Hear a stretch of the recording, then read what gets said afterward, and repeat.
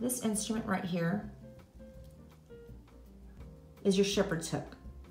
This instrument is very useful whenever you're dental charting. So using your fulcrum with a modified pin grasp, whenever you're looking for caries, you're just kind of like poking the tooth.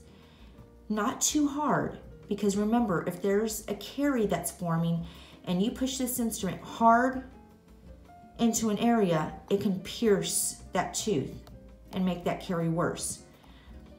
So if there's demineralization and you push this shepherd's hook right into that tooth, you're gonna make a hole. However, you kind of push down and you're kind of exploring on the occlusal. If you feel a stick, that's a suspicious area, okay?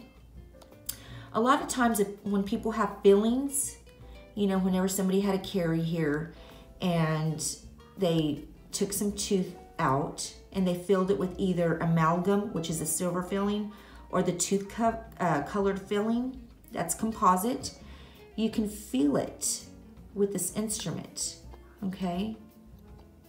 This is a very useful tool.